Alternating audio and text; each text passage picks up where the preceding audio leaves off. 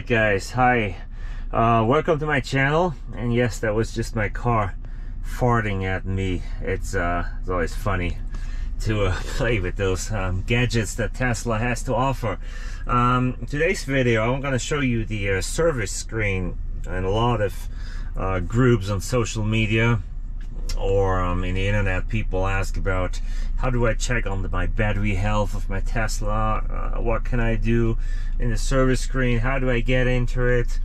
And sometimes people tell, sometimes they don't, and I'm gonna just tell you in a couple easy steps how to proceed and what to do and how you can do it. And I'm not gonna go and change or do anything. That's on your own responsibility, and I'm just gonna show you what it is and how you get there. So first is you go on the service screen, tap here, tap service, and go up, and no, that was wrong, go to the software screen. And then when you tap that long enough, this box comes up here. Please enter access code. Alright, and you type in service. Alright, we're gonna do that. You hit OK. See what it says. Service mode should only be enabled by service personnel to service or repair the stationary vehicle. Are you sure you want to enable service mode? There's a caution warning too. And no, I'm not a service personnel or anything, but yes, I'm sure. Enable. Did you hear that? The heat immediately turns off, or in the summer I guess the AC turns off. We got that red frame around the screen, so that tells you you are in service mode. Very important, this button here, exit service mode. Always remember where it is so you can get out. So what can we do here? First of all, it shows you your VIN, shows you your kilometers or your miles of your car. It tells you the software you have, the hardware.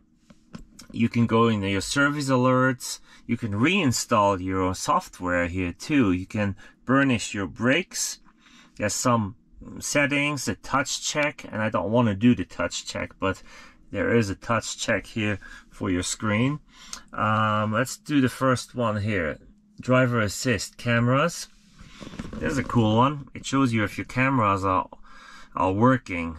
You know, they all are in operation. Yeah, they all operate right. So you see they are green. I assume that green means that they work. You know, sets in use 7, 6, 7. That goes between 7 and 6. That's the GPS. It means the satellites that are in use right now. Now it varies between 7 and 6 in my car. 6, it goes orange, which is not as good, but I'm in a garage, you know, and it's a pretty big garage, so it might not connect all the time, but most times it's at 7. See, now we balance out. It goes between 6 and 7. GPS works as well, so we're good there. Let's see what else. With sensors, it shows us our sensors. It shows you the location of the GPS antenna. Autopilot. Let's see. I can see there's 6 sensors at the rear, 6 at the front, and they're all running and available. And now the satellite's in use. It says 7. Okay, weird. All right, go out of there. Let's see what else we have. Connectivity. Okay.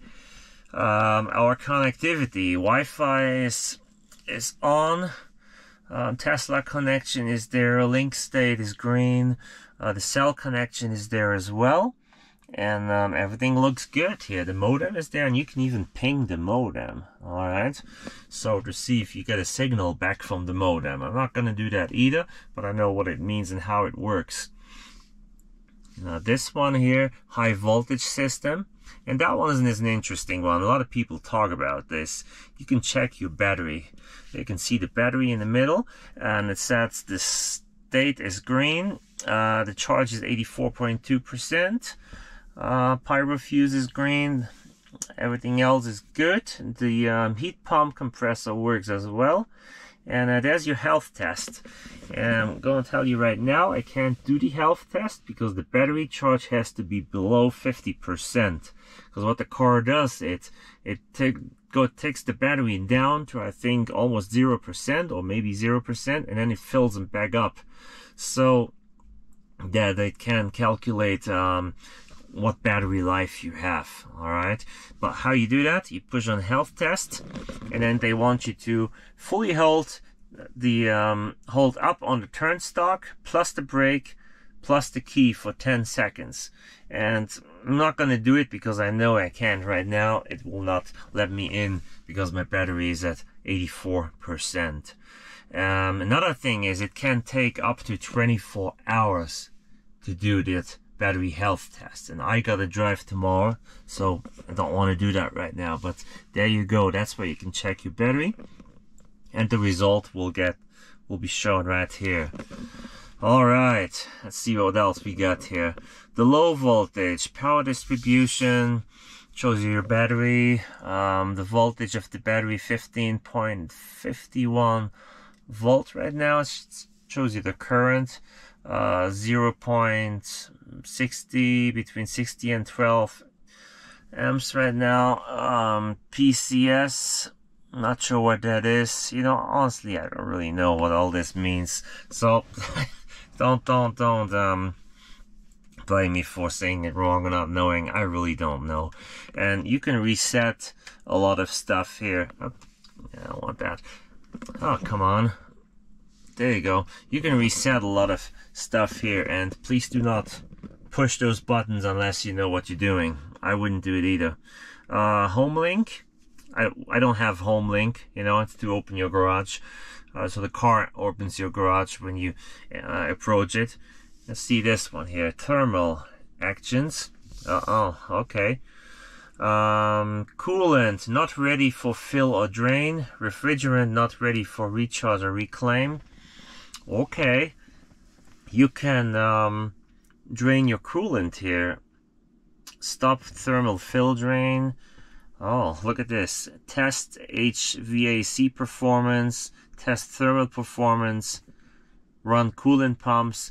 There's some interesting stuff here. You know, I would never do it right now though, because I don't want to break anything. I hear that the car makes funny sounds. So sensors and valves. Okay. It shows you the sensors and valves, 5 bar on each side, 17 degrees, and the other one is 18 degrees Celsius. Yeah, subcool, it says 5 bar, 20 degrees Celsius. Interesting as in Celsius. The heat pump is right now not available because the car is not running. Compressor is idling at 0 RPMs. Sounds about right. Refrigerant system, look at that. That's kind of cool. It tells you what the refrigerant system does right now. You can see where the coolant goes and how it circles around, and if the valves are open or closed right now. Okay, like there's your chiller, and it says rejects heat from coolant. That screen keeps coming. That's annoying. Yeah, there's the cabin condenser. It's pretty interesting here, and you can start your thermal fill drain, and it probably shows you right there on that graph what it's doing at that moment. And look at that, we are now at 19 degrees, so it does work. This is pretty cool stuff. Not many cars have that much to show. Let's click on this shock here. Chassis alignment and tires. Okay, here's your alignment. You can check your alignment. And it says 174 psi, whatever that is. And when I go on the steering wheel, I can set it to the middle where it's green, bright green. So that's right the middle of the tires, right in the middle right now. So you can clear your offset, you can calibrate your steering column if you want. And your tires, you can reset the tire values. I mean, that's something probably can do without being scared to break anything, you know. Yeah, cool. Then the windows, there's a door where it says windows. Okay, it shows you your windows if they're calibrated, and I see that all of them are calibrated, and the switch state is unpressed. Like if you have a switch that's broken and the window is crazy in crazy mode, you can see if the switch is maybe pressed the whole time because it's broken. I'm talking about that switch there on the door. So good stuff. It says enable rear defrost, and I can see that my rear defrost is available. It works. I think that's about it. So we go back on our first screen here. I'm not going to do anything else with this. I do think if you want to drive the car like this, it will only drive to a certain speed, you know, only to move it around in a shop. But I'm not crazy to try that and risk to do any damage. So if you want to play around with this, please don't push any buttons that you shouldn't, unless you know what you're doing or you are working for Tesla or for a service shop. Checking the battery health is probably okay to try. I'm not trying it because I told you my battery is too full.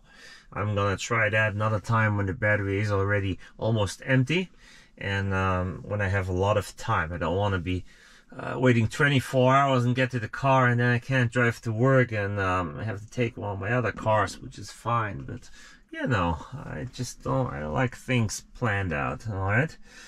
Hope this was a good video. I hope someone learned something from this. If you have a Tesla, please try it, see if it works, and don't forget to exit with this. Exit service mode, hold it. You can hear the heat turn back on, right? And here we are on the map, and man, it zoomed out quite a bit. I can see Idaho, Nevada, Colorado. Look at that. We can scroll and scroll and scroll. And we're here in the garage, so it's loading a little slow. Normally Tesla is really fast with the map. Oh, I went a little bit too far. There's Mexico City here. Yeah. Anyways, let's see if the satellite picture works. Yeah, satellite picture was great. There's Cuba. Pretty cool system, cool stuff here in your Tesla. So look at that. We are in Africa now, in Europe. Pretty cool stuff. Anyways, I hope you enjoyed this. So if you do, please subscribe and like my videos. Give me some support for the Tesla videos. I enjoy the car. I'm not someone that tells people to drive an EV. No, would never do that. I'm not someone to tell people that EVs are bad. No, because I love them. But I also love my other cars. I love any cars that is fun. I like fun cars. That's what I like, and that's what I talk about, and that's the videos I produce about fun cars. So support my channel, subscribe if you haven't done it yet, and wish you a good night. It's getting late, so have a good night. Talk to you soon.